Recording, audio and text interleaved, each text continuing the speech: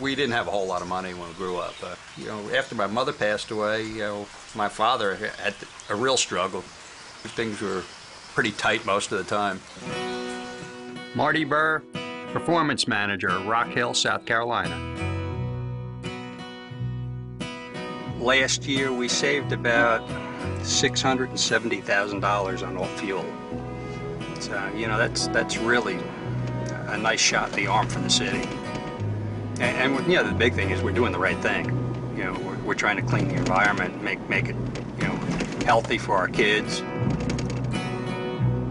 We always try and be one step ahead. We try and stay on the cutting edge. It's pretty amazing. You wouldn't think about it, little sleepy Rock Hill in South Carolina to be that way, but we are very progressive.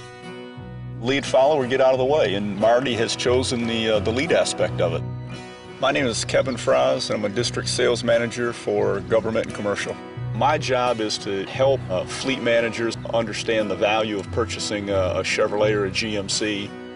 Marty's been involved in CNG for a number of years. They just built this new facility and it's got a brand new CNG station in it. They've also got charging stations here. And, it's easy to see that Marty's one of the leaders by the products that he's purchased in the infrastructure that he has in place here at this facility.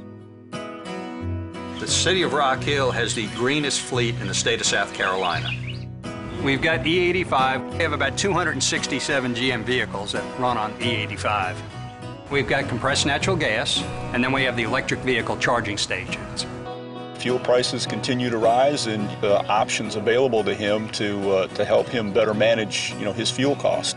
We're really dealing with a lot of funds that belong to the citizens. So it belongs to all the taxpayers. So when we're purchasing a vehicle or working on fuel, things like that, we make sure we get the best bang for the buck for the citizen. Very frugal. Most people say cheap, but I consider myself frugal. Yeah, I love what I do. I really do.